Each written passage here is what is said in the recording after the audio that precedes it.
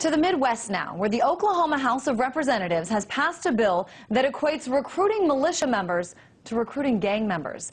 State representatives there say if you want to form a militia, you need to ask the state's permission or else you'll go to jail. Here to talk more about this is Sheree Geo, radio host for Truth Frequency Radio. Hey there, Sheree. Hi. This smells of a bill bound to get some major First Amendment challenges, but still, I want to hear what you think about all this. Well, absolutely. This is actually the second time in 1 week that the state has a state in the United States has passed an unconstitutional law. First, the Arizona immigration bill, and now we have this Oklahoma Senate bill, which essentially bans constitutional militias around the state. I think this is kind of a turning point in the game that the government is playing with its own citizens. Usually, it's the states protecting the citizens' rights against the federal government interfering. Now it's the other way around. So we're getting it from both sides now, both the federal and state, which is pretty disconcerting and an indicator that our political system is becoming increasingly more tyrannical in its nature. It's pretty interesting, some of the history that's brought up in these types of discussions. For example, State Representative Mike Shelton has cited things like the bombing of the federal building in Oklahoma City 15 years ago and Timothy McVeigh's actions as one reason why this law is needed. What is your response to this?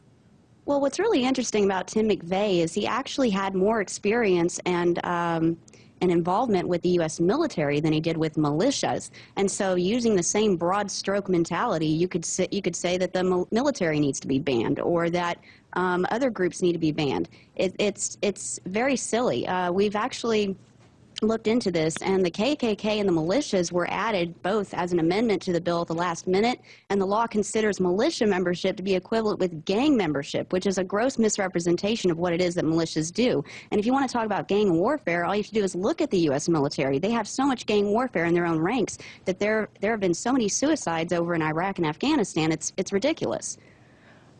The bill is now headed to the state Senate, but let's suppose it passes there as well. What would be the implications of this if this passed in both the state Senate and the state House of Representatives? Well, we've spoken with militia members in Oklahoma and other states, and the rhetoric is all the same, that this is completely unconstitutional and that they're not going to let this stop them from engaging in a constitutional activity. And it's looking actually even more politically oriented when you realize that Oklahoma is trying to form a state-run militia, which is completely antithetical to the constitutional arrangements for militias in the Constitution, and essentially is the same as the National Guard. I mean, it's looking more and more like they're trying to eliminate the competition of the citizen-run militia by using broad strokes and a poorly put together smear campaign directed primarily by the SPLC against law-abiding citizens who engage in constitutional militias. SPLC, the Southern Poverty Law Center, I'm curious what you think about. I mean, you brought up earlier that this is similar to Arizona passing something unconstitutional. Talk to me about, have you followed at all sort of some other states that may be trying to come up with these laws or these bills that could be in clear violation? Well, not with militias, but I've noticed some really interesting things, say in Chicago. They're trying to bring the National Guard in just to protect the streets from a little bit of gun crime. I said on the show a few days ago, we need to really watch out for the federal government trying to send the military or any kind of National Guard in for little tiny things that we can absolutely handle on our own, especially if we had a well-regulated private militia, citizen-run militia that can take care of their own states. Don't let the federal government bring the military or the National Guard in when it's obviously not necessary.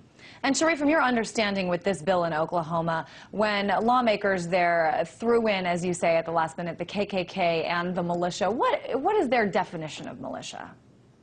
Oh, their definition of militia is obviously a lot different than ours. If they think that the militia is equal to KKK membership, they're very, very wrong in that regard. I know a lot of militia people that are the nicest people you'll ever meet. They're not racist at all. They wouldn't even be seen with anybody from the KKK. And so when you demonize an entire movement or an entire militia movement in the United States by lumping them in with the KKK, it looks like it's politically oriented. But for people, Sheree, for our viewers who may not understand exactly what a militia is or its purpose, talk to me a little bit about this.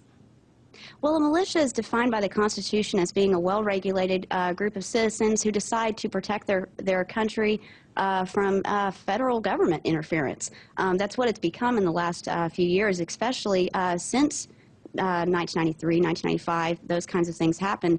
But militias have been painted as being these renegade, they're going to attack your police officers, they're going to attack people, and they're not going to do that at all. They're going to protect people from federal interference. Can you give me a couple examples of militias that have been successful and have actually, in your opinion, have helped society? Well, not recently, but I do know militias such as actually the Hutari group that was raided was involved in finding somebody that had gone missing a little over a year ago.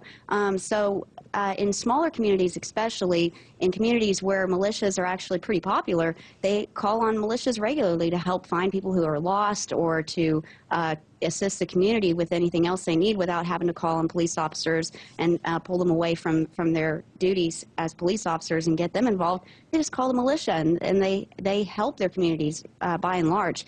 But as far as protecting from the federal government, they haven't had to do that in quite some time, and I'm hoping that they don't have to start. All right, Sheree Geo joining us with the Truth Frequency Radio. Thanks so much for weighing in on that.